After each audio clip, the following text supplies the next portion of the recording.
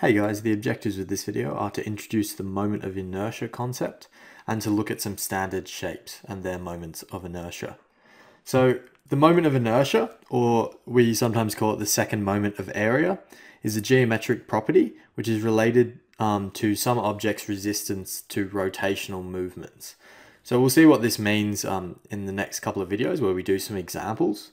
But basically in civil engineering, we often combine this property, this moment of inertia property, with some material properties. So, for instance, if the beam is made out of steel or concrete, they have different material properties, and the combination of these two factors allows us to determine quantities such as stiffness, which is important when we're working out deflections and the strength of members.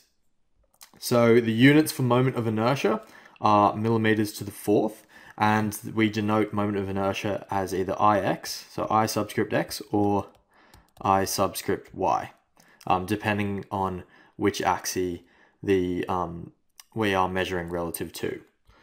So Ix is related to rotations relative to the x-axis, and Iy is related to rotations relative to the y-axis.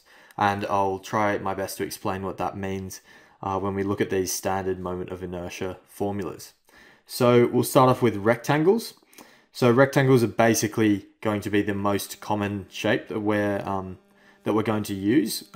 We have lots and lots of right angles in civil engineering, and so we can generally break sections down into rectangles. Occasionally we'll be looking at circles when we're doing such things as columns, but for the most part, we're looking at